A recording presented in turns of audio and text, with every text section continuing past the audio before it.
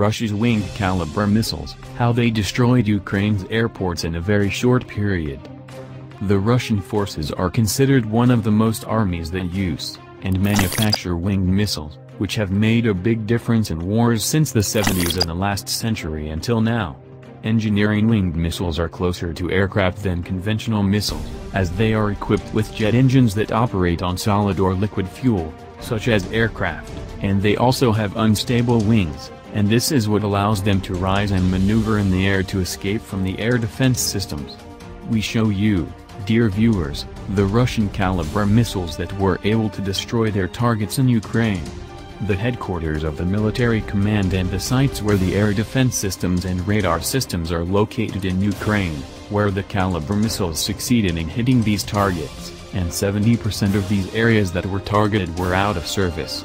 According to the Ukrainian Ministry of Defense, Russia struck Ukraine with 500 missiles, a large percentage, some of them were of the Kalibr type, as military centers and vital areas were bombed within 48 hours from the beginning of the Russian attack, which means at a rate of 1 missile every 6 minutes. Design and manufacture. The first production of this winged missile began in 1974 during the Soviet Union, and entered service in 1975, and this missile was a breakthrough in the long-range missile industry, as this missile possesses this missile because of its engineering design and wings capable of movement after launch unique capabilities. In 2012, the second generation of Kalibr missiles entered service in the Russian Navy. They are launched from battleships or submarines, and can hit sea or land targets. The second generation missiles distinguish themselves from the first generation with their guidance and navigation systems.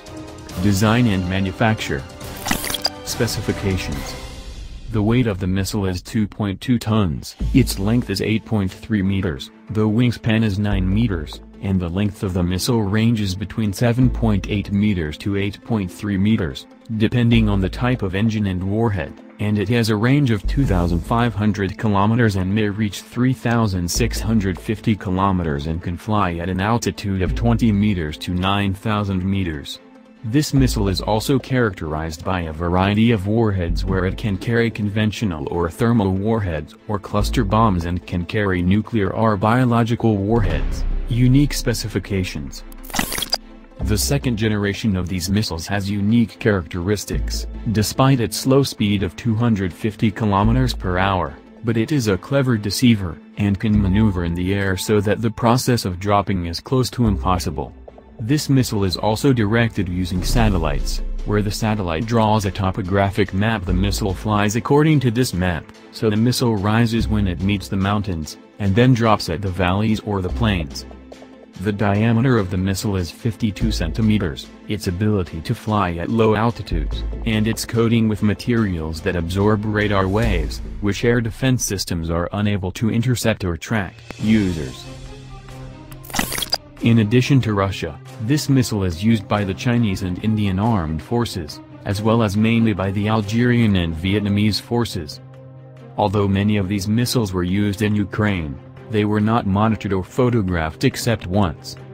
Before being used in Ukraine, it was also used on Syrian territory, where the Russian fleet in the Caspian Sea struck land targets in Syria, where this missile was able to pass over Iranian, Iraqi and some Turkish lands to hit targets in Syria.